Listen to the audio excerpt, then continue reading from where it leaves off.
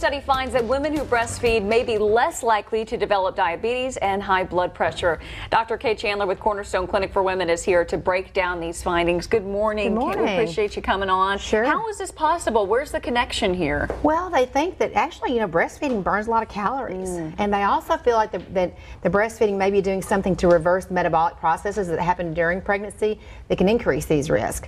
So they're not exactly sure what the link is, but they just have shown that the study was a large trial where they put together several earlier studies and then compared all the data, so over 200,000 women in each study. Wow. And 15% less incidence of high blood pressure if they breastfed for over a year.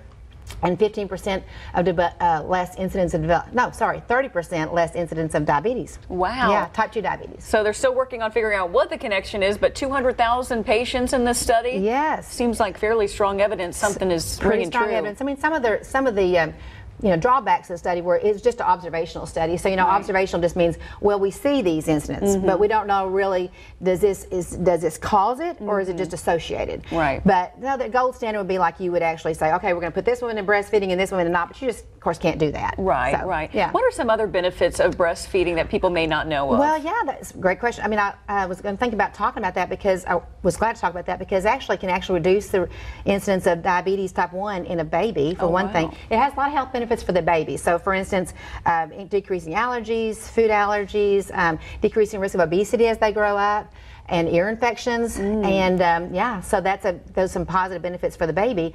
Also, sudden infant death syndrome is lower in babies who breastfeed, but also for mothers that has been associated with a lower risk of obesity in moms who breastfed and even depression. Wow. Yeah. So a lot of interesting correlations there. Yeah. And I, of course, forgot to mention in Breast Cancer Awareness Month, lower risk of breast cancer when you breastfeed. Really, lower risk of breast cancer for breastfeeding. Yeah. For women that may be deciding what to do, what are some of the resources you might recommend as they make those difficult decisions? Yeah. Well, of course, breastfeeding is not easy. In fact, I have a daughter and a daughter-in-law right now who are doing that, and it's hard. It puts a lot of effort into it, and of course, planning.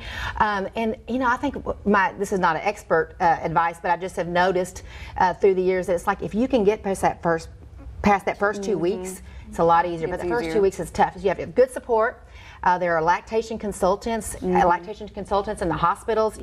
Take advantage of those resources because they're so helpful with that. Right. Yeah, it's going to be personal for every woman, but definitely at least see all of the studies out there. Try to figure out what you think is going to be best for you and your family. And if you can't, some women just can't breastfeed, and of course, so there's just reasons that might not happen. So, hey, we also know there's plenty of things you can do. Walking 15 minutes daily can reduce your risk of diabetes by 30%. Sleeping adequately, huge. You got to sleep. We have to sleep 7 hours a night if we can because that'll reduce our risk of blood pressure problems, diabetes, and obesity. There are other ways, other ways to keep yourself healthy. Yes. Well, thank you so much for joining us. Great information this morning. We appreciate it.